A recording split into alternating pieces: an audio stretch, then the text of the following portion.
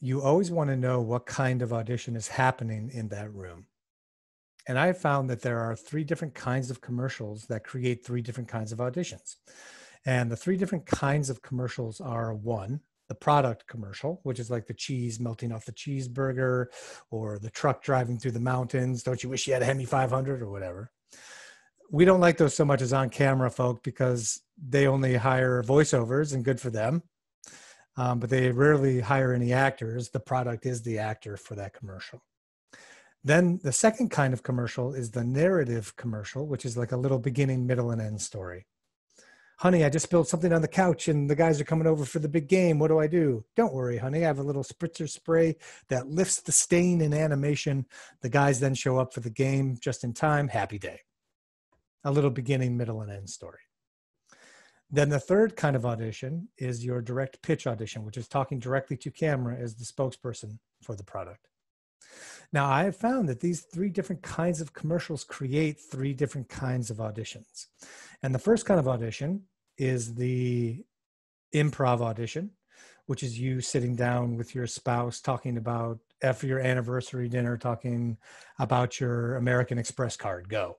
And you just basically make up the commercial for them. The second kind of audition is a scripted audition. And in class, we learn what to do exactly with that script. And then the third kind of audition is this kind of audition. So, Bill, tell us a little something about yourself.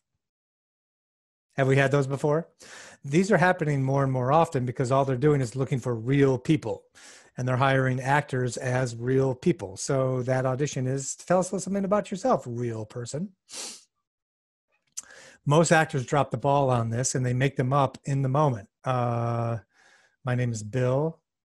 I'm an actor. And boy, that rained today, right?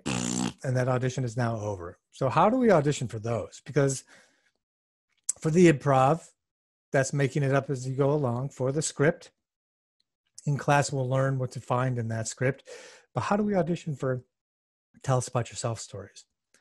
We have these stories memorized and ready to go. You have to have these stories memorized and ready to go. And here are some helpful guidelines for these stories. They should be 30 seconds or less, definitely less. They should have a beginning, middle, and end story structure. The opening line should grab our attention. Rhetorical questions are always really great. Have you ever been to Panama? It forces the listener into the story itself. Advertisers use it all the time. What's in your wallet? Yeah, what is in my wallet, right? You should know your last line, so if you get a little lost, you know where you're going. And the story should always be told in vivid pictures, meaning in all five senses: the smell of it, the taste of it, the feel on the skin. It's what the brain kind of picks up on. And also, don't be afraid to use poetry or simile. Just make sure to explode the language, because all of these are supposedly just off the top of our heads. And the more articulate and fun and humorous you can be, the better the audition. Here are some questions that you should have stories ready for.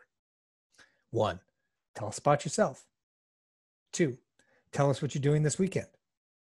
And then 3, the series of your favorite blanks. So favorite food, music, TV show, movie, hobby, job, vacation/road trip. You should have stories for these ready in your back pocket. And we work these stories in class, so you'll have like a full library to be able to pull out whenever you need them, because there's nothing more devastating than being in that room and getting caught by surprise.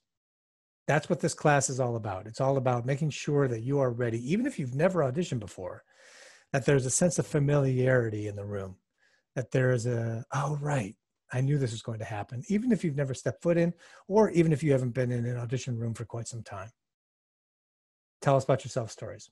Start working on them now. Hey, everybody. My name is Bill Coleus. I teach my commercial class at T. Schreiber Studio. A little background about myself. So I'm a working actor, and the last national commercial I booked was my 51st national spot.